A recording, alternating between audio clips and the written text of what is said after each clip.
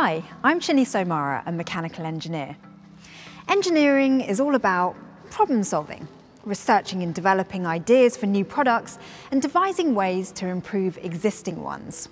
And all the items in here have been engineered, from this car to this desk light.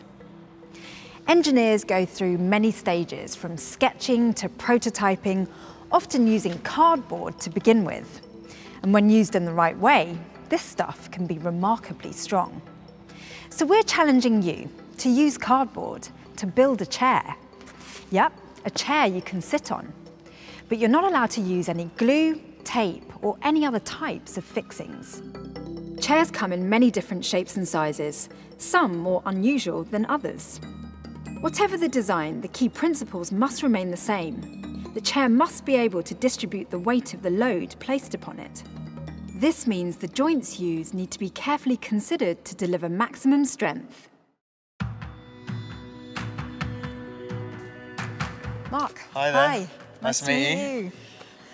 So, cardboard chair. Yes. How are we going to tackle that? Yeah, we basically turn a relatively flimsy, thin material into something that can be really strong and support loads of downward force from a person. With simple ruler, pen and a knife, we can create structures like so. This looks like the seat of chairs I've seen before. Exactly, yeah. So which one's your favourite? I would say for someone looking to start out, the ribbing here is really great. We've got an example I can show you here. It's basically just a few strips of cardboard with cut sections, combining them together in slotting like this. We can create a really great, strong structure and apply downward force on that. And do you actually use this at work? Yeah, of course. At Dyson, we make models like this one here, and it gives us a really great, quick and easy way to prototype products. I can actually see it being applied on the next table, so I might hop over there. Yep, excellent. Thank you so much. No worries, thank you very much. Hi, Matt. Hi, how are you doing? Good, how are you? Yeah, good, thank you. So, I've just learnt that ribbing is a really good technique to build a chair. And we've got a really good example of that on the base of this chair here. You have. So, this is really strong. I mean, rock solid. Yeah, and it's important to just spread that weight out. Clearly, you must have the legs to attach. Yeah.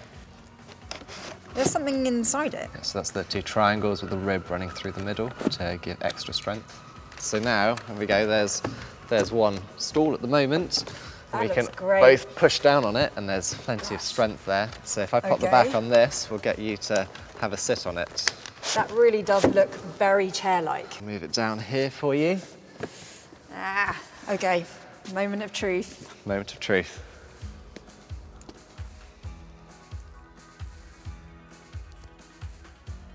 Yeah, so this is all my weight now that's on it. Thank you. Great, thank you very Well much. done. Hi, Sam. Hi, nice to meet you. Nice to meet you. Hi. Gosh, are you moving in? Yes, well, one room at a time. This is a footstool. Footstool. I see that sofa over there. I really want to try it. Yeah, let's go have a look. Gosh, this looks very cosy and comfy. Yes, well, take a seat and put your feet up. Okay.